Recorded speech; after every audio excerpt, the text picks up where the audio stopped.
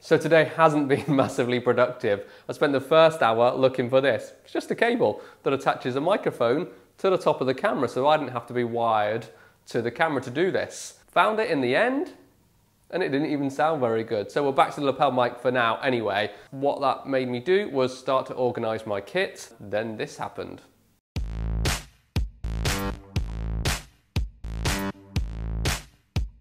So I just decided at some point we're going to get on to talking about the behind the scenes of the business, but for now, today, we're going to do behind the scenes of getting kit organized to make sure that we're productive. So all this stuff here needs organizing. Let's do it.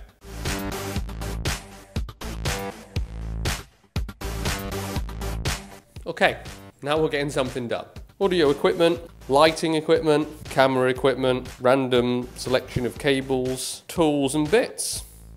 But I found some other cool stuff. I found these, and I found these, which are literally the best sticky notes in the world. And I found some cake. It might have been there a while, maybe a year.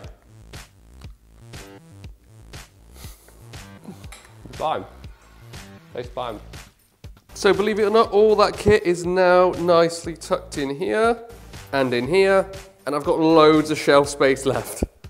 So anyway, I feel better. Everything's organized in its place. I know now all my audio equipment and camera equipment's over there. All my lighting's over there in this cupboard. Super easy to put my hand to everything. It's so important, even just this tiny little clip on my microphone. I've only got one of them.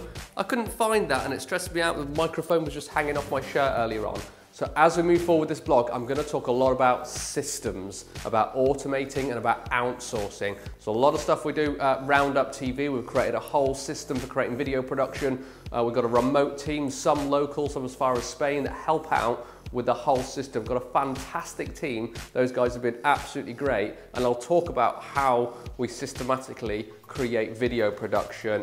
We can do it multiple times a day, quite easily, in the studio that you see me standing in now, and with a good team behind you. I'll get onto all that, but it all comes back to being super organized. So I just had to sort that equipment out today and make sure I can put my hand to it anywhere, anytime, so I'm not searching and rummaging around for bits that I can't find, cables, clips, things like that. So I hope you enjoyed that. That's my vlog number 2. We'll get on to more interesting topics than tidying up your kit very soon. Okay, I'll see you in vlog number 3.